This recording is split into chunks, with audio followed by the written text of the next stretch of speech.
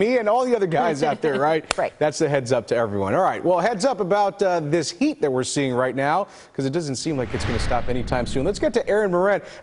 Another scorcher, Aaron. It's like you get into the car, you crank up the AC, right, and it just doesn't want to kick on. Feels like, at least.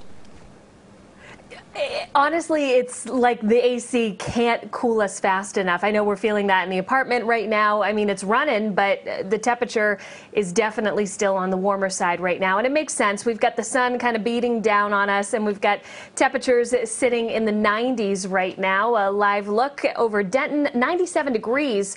But it feels like 99, and I had that circled earlier because it did feel like 100 degrees there, but we do have some spots with those feels like temperatures in the low 100s. Greenville at 101 degrees along with Terrell. Here in Waxahachie, it feels like 101 degrees.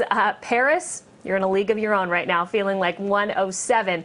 Now, dew points are a little bit higher the farther east you go. You can see Paris with that dew point of 74 currently. Now, you go a little farther to the west, Breckenridge with a dew point of only 59, so it actually doesn't feel that bad out there. But remember, yesterday we were talking about if we're not discussing the humidity, we're just discussing the heat at this point because temperatures are still topping out in the mid and upper 90s. It's just when you get those dew points into the 70s, then the feels like temperature starts to creep into the triple digits.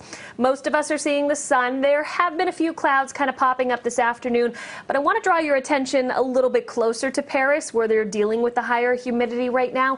Little weak disturbance, kind of closer to Texarkana, and it's moving to the southwest. So I do have a 10% chance for a spotty shower or storm, mainly from Sulphur Springs to Paris over the next few hours. I'm not expecting much. I think if these storms can really kind of tap in to a little bit more moisture, then maybe some brief heavy rain, some lightning.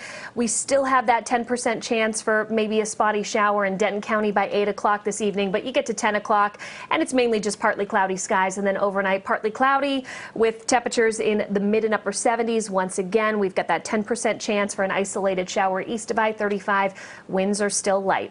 Tomorrow, we top out at 95 degrees, feels like temperature around 100. And then, of course, we get to the weekend. We've got a high of 95 on Saturday, a high of 98 on Sunday.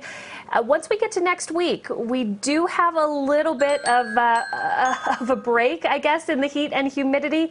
A pattern change. We've got a cold front that arrives. Now, depending on the timing of that cold front, we could have a few stronger storms. So we're going to talk about that, plus the latest on the tropics. It's coming up in the next half hour. Back to you. Okay, Aaron.